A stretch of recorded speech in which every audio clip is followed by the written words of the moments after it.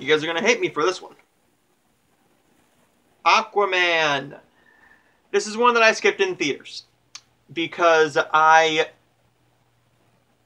had literally no interest in seeing this. I thought it looked fine. I was more interested in Bumblebee. And I believe that The Mule came out either the week before or the week after that, and me and my buddy saw that one instead. And that is a much better movie. Aquaman, didn't really care for it. I am not going to go into the plot. It's pretty much he just has to become king, and there's action and violence, and it's supposed to be exciting. I just didn't care. I felt like Jason Momoa should have just been like a side character. I don't think that you needed a Aquaman movie. Now, if you could have done one before Justice League, yeah.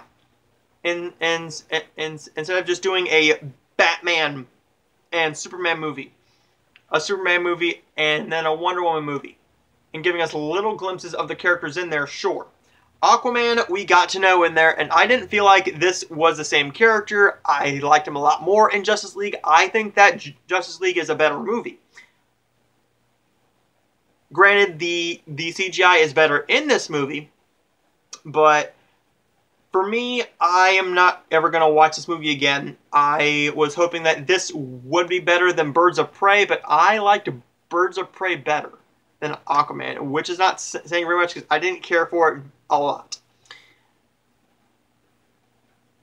Aquaman is your typical DC movie. Nowadays, they try to go for the comedy a little bit more. Try to go for a little bit of the more lightheartedness, unless it's Joker. They don't go quite as dark, and I get that.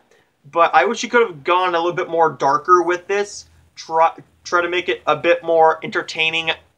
For me, I didn't care for the characters. I didn't care for any of the performance. I thought that it was really too long at, what, 2 hours and 43 minutes? 43, sorry. 2 hours and 23 minutes. I thought this was really overlong.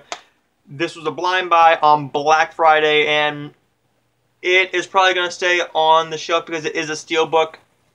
But Aquaman is never going to watch it again. I'm giving Aquaman a D.